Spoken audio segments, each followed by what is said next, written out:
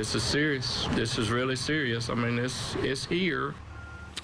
That is the town of Clayton's fire chief expressing the severe impact COVID-19 is having on his firefighters, with multiple first responders testing positive for the virus, with 4 in the hospital at one point.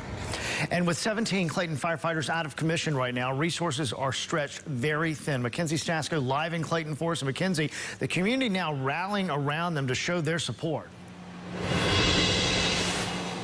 Russ, they sure are, as those 17 firefighters here in Clayton focus on recovering from the virus. The community here is really focused on helping ease the financial burden. They've been raising money for their families, for lost wages, and for food. The Clayton Rocking Club putting on weighted vests and marching under the hot summer sun to the Clayton Fire Department.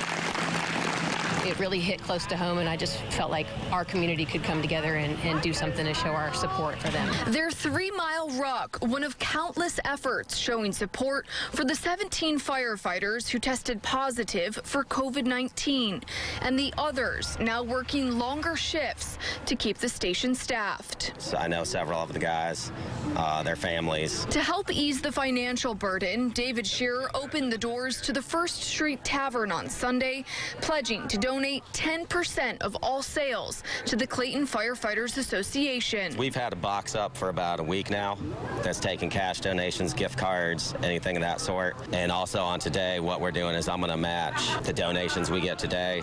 I'm going to match those. Clayton is a special community. We have this really small town feel, and people rally around one another. And I think this particular cause just hits, really close to home.